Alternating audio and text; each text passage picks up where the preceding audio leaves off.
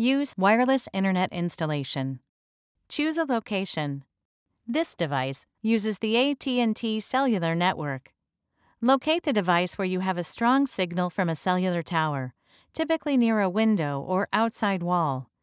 It also should be located in the general area where you will be using your home phone, computer, or general Wi-Fi capable devices.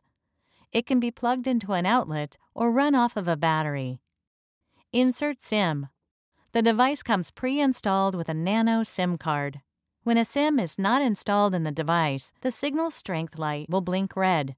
With the back plate and battery removed, slide the nano SIM card into the SIM slot with the gold contacts facing down and the notch to the bottom right.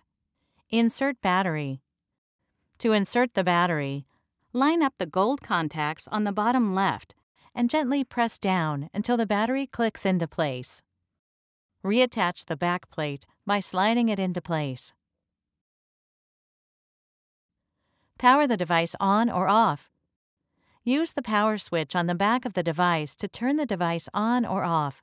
The power light will blink green if it is running off of battery power and will be a steady green light if the device is plugged in. Check wireless signal. The signal strength light will turn on once the device is connected to the AT&T cellular network.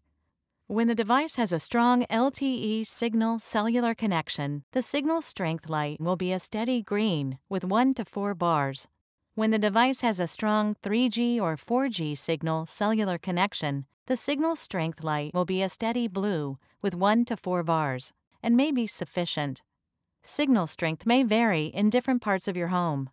You can move your AT&T wireless internet device to find the best cellular connection location.